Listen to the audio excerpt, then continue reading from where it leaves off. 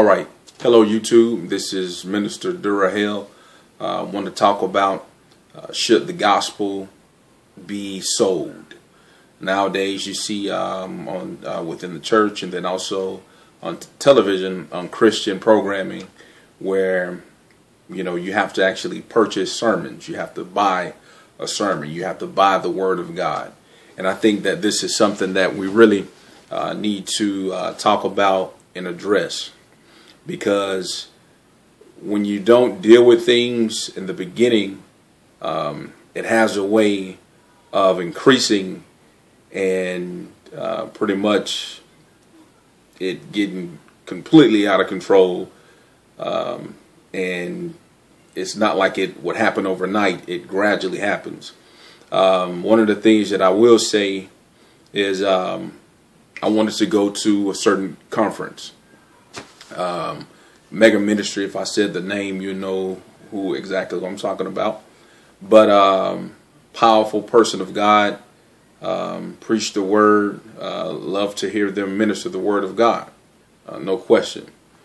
But pretty much I wanted to attend, and come to find out, you had to register in order to attend this conference. And so you had to call the number to register. So, I called the number to register to attend it. And they told me that in order to go, you had to pay the registration fee of $200. So I was like, $200? I mean, that's a very steep amount.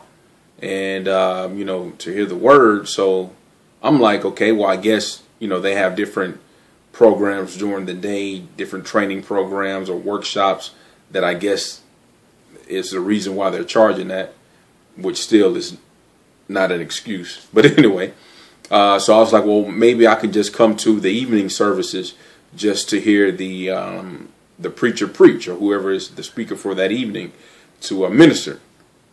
And they were like, no, you have to pay in order to actually come to even the evening services. You had to pay that registration fee. So either you pay the registration fee or you couldn't go to any of the services at all. So I was like, wow. Okay. And this was several times. Each time this particular conference came, and really all the conferences that this ministry has, it's a charge. It's a fee. Then they also was doing like concerts where you had to purchase tickets to go to, quote unquote, a gospel concert to see gospel artists perform. And, it's just crazy and out of hand. My personal opinion, the way that it's going, and it seems as if a lot of people are not checking this, but you have to hit things in the beginning in order to really stop something. Because if you don't hit it in the beginning, it has a way of growing, and then all of a sudden it's boom, out of control in your face, and people wonder, like, where did that come from? Well, it gradually happened. My personal opinion, I believe down the line, maybe not in my lifetime, or possibly so in my lifetime, I'm not sure, but it seems to me that it's going to get to the point where these churches are going to start charging you to go to church. I'm serious. And now you may say, okay, well, no, I don't think they'll ever do that. But look at where it's going now. Okay, they're charging you to go to conferences, special events. They're charging you for sermons. Now, come on now, charging you for the Word of God. Now, think, do you think Jesus would ever charge you for one of his sermons or one of his messages? Absolutely not. Well, what's happening? What's happening is we're in the last day church era, that Laodicea church.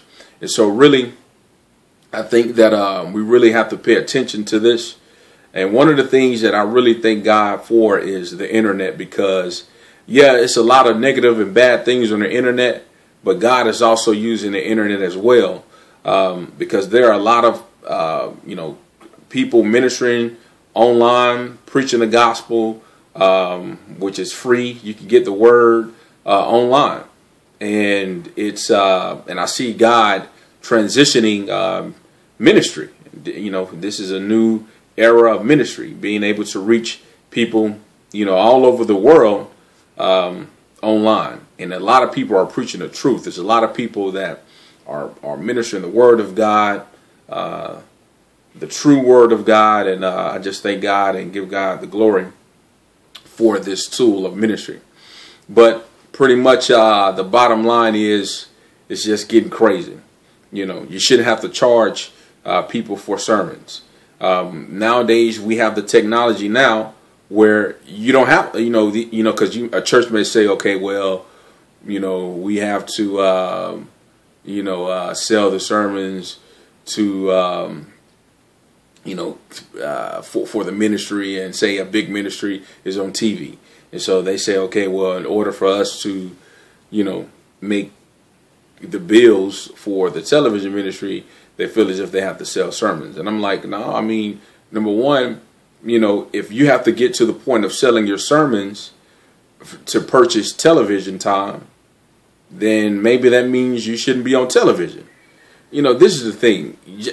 God doesn't see it. See, sometimes we think that, okay, well, we look at, okay, if you're just ministering to maybe 2 people, and then you have the option to minister to 1,000 people, and we kind of judge it as if preaching to the 1,000 is more significant than preaching to the 2. God doesn't see it like that. He doesn't see it like that. A soul, one soul, is precious unto the Lord.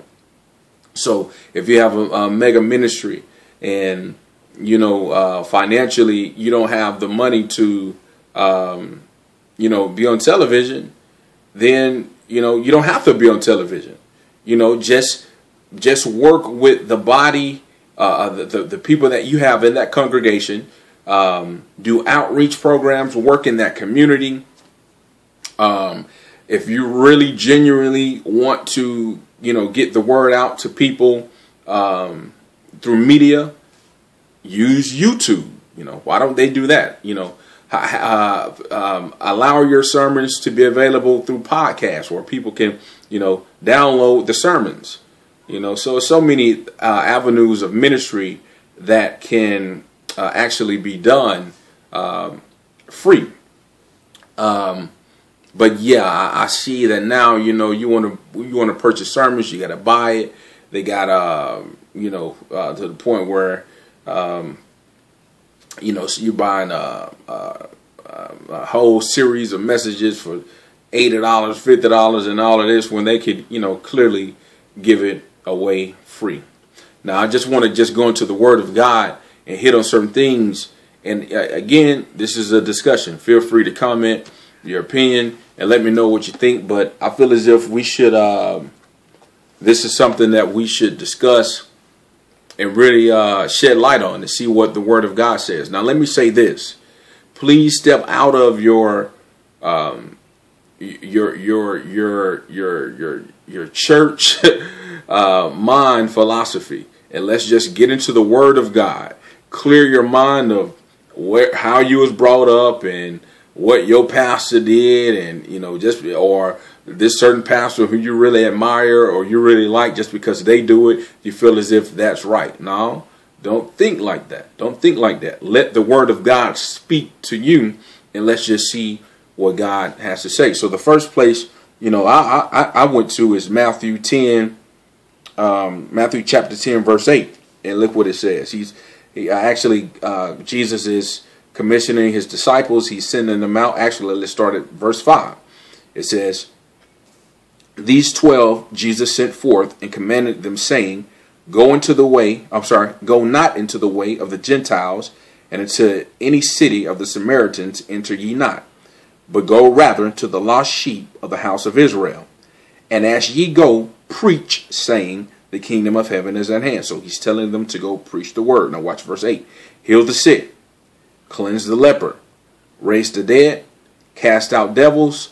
Freely you have received, freely give." Freely you have received. All the revelation that if you are, you're a pastor or minister or whatever, all the revelation that God has given you, the salvation that God has given you, the Holy Spirit God has given you, this was freely given. He purchased this. So he's saying in return, freely you have received. You've received salvation. You've received revelation. You've received the power to be able to reveal the word of God to others. Freely you have received, freely give. Clear cut to the point. There's no deep revelation about that. Freely you have received, freely give. But you don't see that. Now you got to buy it. You got to buy the word. You got to send in what they call donations. For a generous donation of such and such, we'll send you this sermon. It's crazy.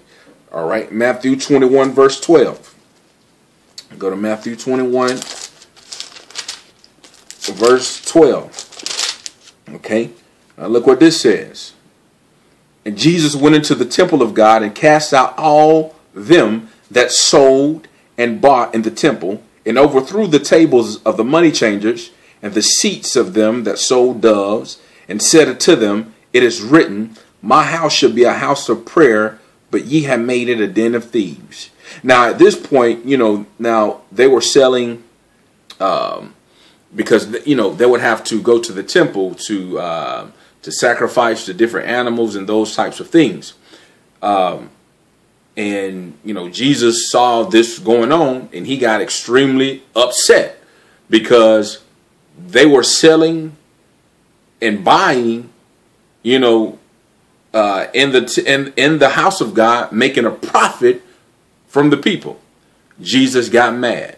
He said, this is supposed to be a house of prayer, but you've made it a den of thieves. Now, just imagine, what do you think Jesus would say about today? They're not selling doves, but they're selling literally the word of God.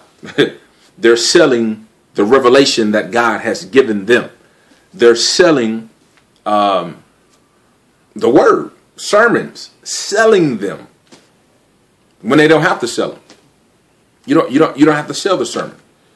You can't say that you have to sell it so that you can continue to pay the bills in the church. If you have to go out and preach to just one person, even if they take away the building, the four-wall building, you can go outside and preach. You can preach on YouTube. There's so many different avenues of reaching people. But it's like people are not wanting to realize that and notice that and recognize that. It's like people are blinded from that fact. So nowadays, we're selling sermons, and people don't talk about it. You really don't even hear people discuss it like it ain't nothing. Like I guess it's so common. It's so common practice that it's no one says anything about it. Just like, again, like I was saying, as far as these conferences and things like that. I'm like, dang, nobody is saying nothing about it. And I'm like, wow, don't they see this as being a problem? But nobody's saying anything about it because we're lured asleep. And every time there's that compromise, it seems as if it continues to grow and grow and grow. Even just look at today now. You have, gay churches where, they support gay marriage and where the pastor is gay or whatever the case is. You actually have churches that do that. You think, well, how is that? How did that come to pass? Well, it's because when people gradually compromise the word of God, when you gradually compromise it, darkness or deception increases to the point where people are deceived because they stray away from the truth of God's word to just fitting their desires. That sounds like scripture. Didn't Paul say that was going to happen? 2 Timothy, for a time will come where they will not endure sound doctrine. We're at that time. Okay, let's go to 1 Timothy chapter 6. And I think, like I say, I mean, this is real important to really take heed in, because it's, you have to recognize the times that we're living in, the days that we're in, and understand that, this is a time where we really have to be alert, and then you think about the different doctrines that you hear today. I mean, you have doctrines nowadays that people relate your relationship with God or your standing with God based upon material wealth. I mean, so now it's like when God blesses you with something, it's seen because you got a new car, you got a new house, you got a husband, you got a wife, or wherever the case is. It seems as if the I guess the standard of God expressing himself in a person's life is material things, and that's not the case. The main thing that, like even in the Bible with the apostles, I mean, Paul was in prison. He was encouraging people that was free when he was the one in prison actually facing death. But he had so much wealth spiritually. The thing that he had that was above material wealth was the presence of God, the revelation of God, the love of God. Those were things that were cherished. Those were the things that signified that God was with him, not because he had a house or a chariot with strong horses or whatever it was back in the day, but it was just his relationship with the Lord, and that is what it's precious. But you don't see that nowadays. I mean, just look at 1 Timothy chapter 6. You go to 1 Timothy chapter 6. Let's read verse 5. Okay.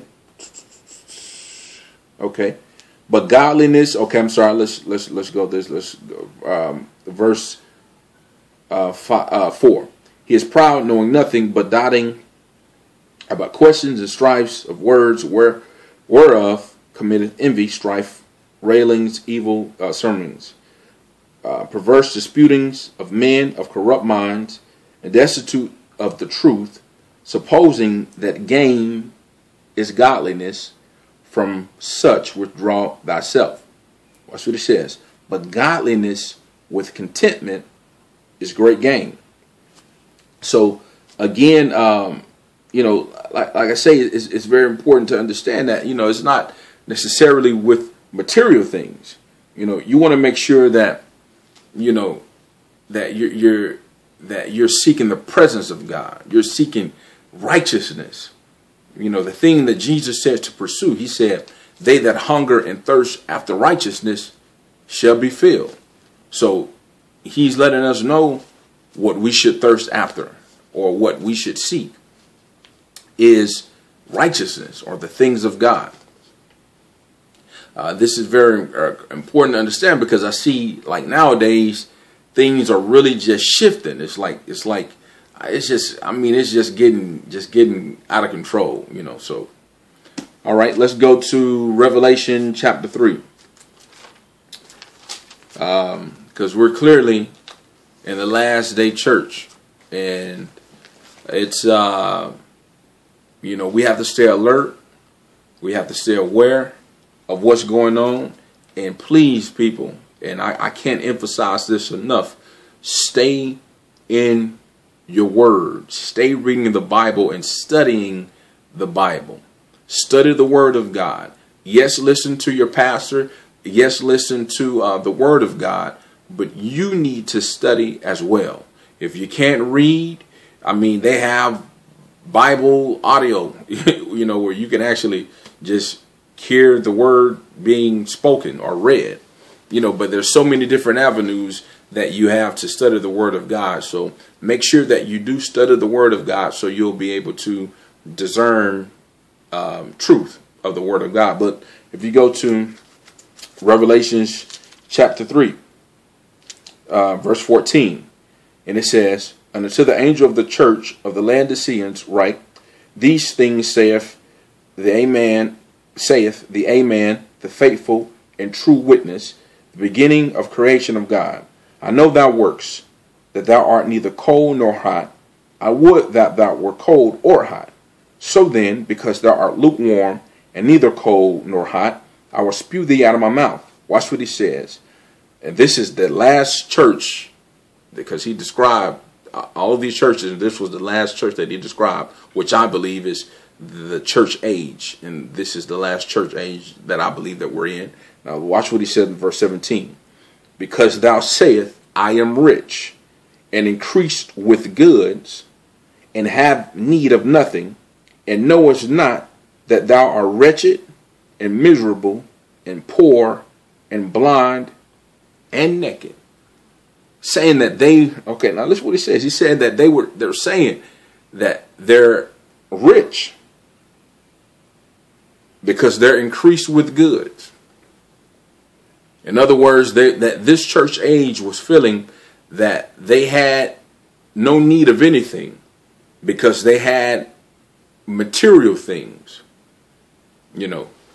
So what they were saying was, based upon what they had, I guess, material-wise, that equaled to where they were in their relationship with God. And the reality was they were poor, wretched, and blind in God's eye. But they felt as if they were well off because they had all of these things. We're living in that day and age to the point where we have gotten so blinded to the point where we feel as if it's okay to charge $200 for a gospel conference. We feel as if it's okay to sell sermons. We feel as if it's okay to, just merchandise the things of God. He said, freely you have received, freely give. Me personally, I just see it. And it seems as if it's not a lot of discussion about this particular topic. But like I say, to those that are seeking truth, to those that are wanting to just, seek God in all honesty and all truth, just stay in your word, study the word of God, and, continue to share the gospel, continue to live right, and just stay in the word and keep praying. But, just go ahead and comment on this topic. Let me know what you think. God bless. Peace.